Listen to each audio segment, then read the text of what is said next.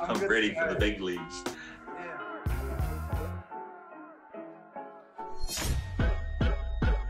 I was just trying to survive. The money was dry. I think I was losing myself. I didn't mean it. Grandma told me tone it down. I said, bitch, I'm older now. First and foremost, I just want to say you have set the standard for content creators. Yo. You're my inspiration, and you actually inspired me to start a clothing business based on your TikTok transitions. I was born and raised on Naruto, so when you stood out on TikTok with those transitions, man, I just tried to follow you, learn from you, and do what I could. And now being in front of you in this space, I'm humbled to be here and ask you some questions. So I try to have some questions as a creative. And I know with what you're doing, I'd like to know some tips on how you stay in your creative space to create content like that. Yeah, that's honestly been one of my big challenges and goals from last year and moving forward is how do I stay creative? And to be honest, the biggest thing for me is not trying to force that creativity on me. When I originally think about how all my original ideas came to my head, was that it was never forced. I never felt the pressure to put on myself I need to create something. I need to create something. Sometimes the best ideas just come when you're sitting on the toilet or sitting on the couch, like just randomly. There's never a good time. But that was one of the things, was never to force myself, at a time I'm feeling panicked, to create. Step away from your computer is one of my things. Step away from the space. So allow the space to kind of settle down, because your energy that you bring in your creative space, this is me personally, if you bring in bad energy to this creative space that you have and it's just you in it, then you're not going to get much out of it.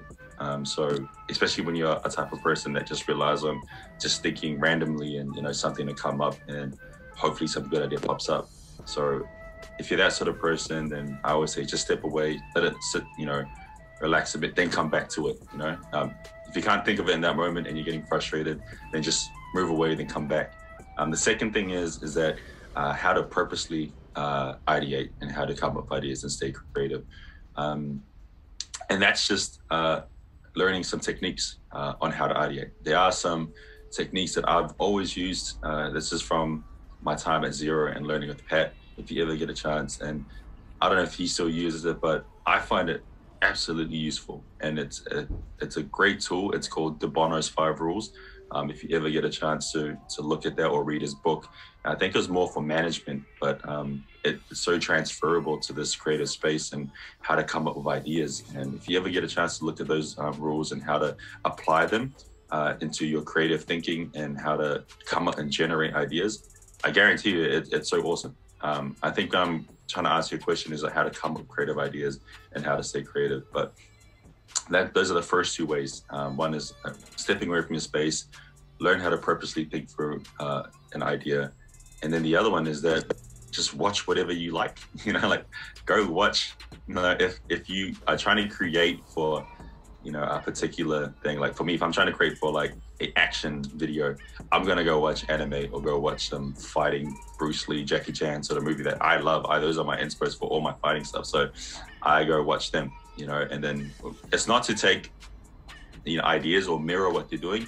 It's just to take inspiration and like spark ideas, It's another way for me that I've learned to start a first for 10.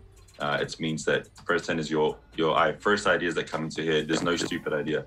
The best way to come up with an idea is to just put it on paper. And everyone usually gets that first idea. And for instance, if we're saying, let's create a fighting video right now, what's the first scene or what's something cool that you want to see? Everyone's probably got an idea in their head right now, and they're probably scared to say it. The best thing to do right now is to write that idea down and then move on to the next one. Just get it out. Just get that idea out. Especially if you're in a room with people. If you got a group of people that understand that process, that first idea is probably what everyone else is thinking, but just too scared to say it. The problem is everyone's trying to think of that idea and trying to build on it, trying to better. It's a battle in their own head, They think that everyone's thinking, they're probably looking around at everyone in the room like, oh, this is a stupid idea. I need to come up with something better. The best thing to do is just put that first idea down and then move on to the next one. As long as you got it down, it's out of your head, and now you can work on the next one. That's just how the brain works, and the human brain works, and I feel like it's always worked in my favor when I've actually just put things down on paper and just progressed. And then once you got this list of things, then you're like, cool, here we are in the creative space.